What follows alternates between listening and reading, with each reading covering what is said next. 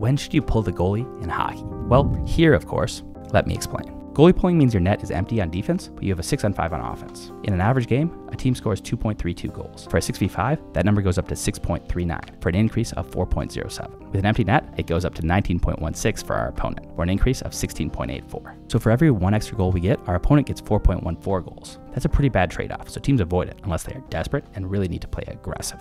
But what does that mean mathematically?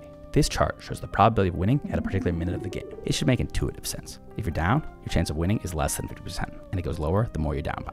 Vice versa when you're up. Cool. Now, if we look at one cell, 10 minutes left, down 1, we can see that scoring a goal would increase our win probability by 36%, but being scored on would only decrease our win probability by 12%. It's not symmetric. This means that attacking is 3 times more valuable than defending. Let's call this ratio our aggression coefficient. Intuitively, we're down and need to score. So in this situation, I can play so aggressive that I give up as many as 3 goals for every 1 extra goal I get my team, and it will still be a net positive in terms of win probability. But I can't give up 4.14 goals. That wouldn't be worth it. So I shouldn't pull my goalie here. It would be too aggressive. But we can calculate this aggression coefficient for every cell in my graph. And now we can search the plot for places where the value is greater than 4.14. Those are exactly the situations where I want to pull my goalie.